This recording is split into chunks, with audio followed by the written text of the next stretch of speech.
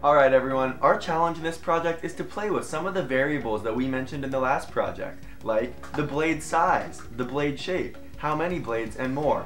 Our goal is to attach this little cup to the back end of the dowel and find a wind source, such as a fan or a hairdryer, and blow it at our turbine. As it slowly starts to turn it, we want the string in the back to be coiled up, and that cup will be filled with weight. We want to see how heavy we can have that cup and have our turbine still spinning and powering it.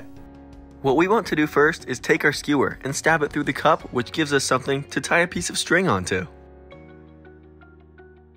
Go ahead and cut off any excess wood with a pair of scissors, and if you know another way to attach some string, by all means try it.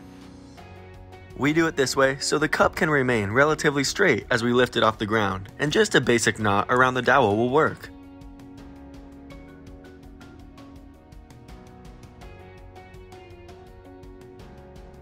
Same thing goes for the dowel that connects all the turbine blades. Just a simple knot will work, and feel free to put some hot glue so it doesn't go anywhere.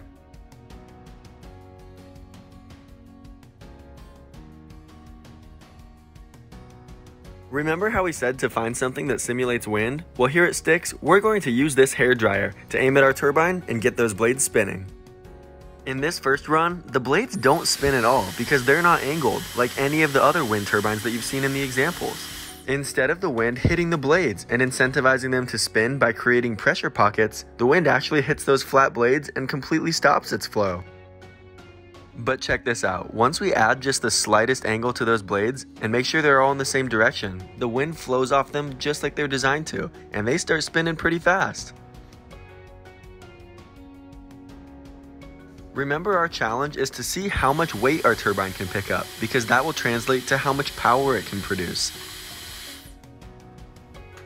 We're going to use nickels, and we'll start with 4.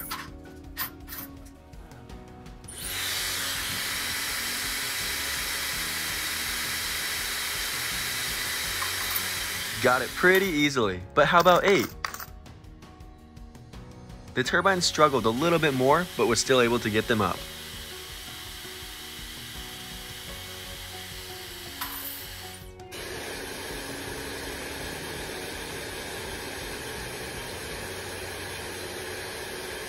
Friends, please play around with some of the different variables in your design and see how you can improve it by lifting more weight or lifting it a further distance by changing some of the different parts of your design.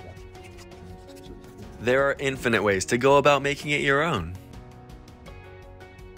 Well, thanks so much for your time, friends. We hope you're excited to get building and help power Sticksville in a responsible way with these wind turbines. Be sure to check out the next video where you're going to get a chance to hear from a professional in the renewable energy field.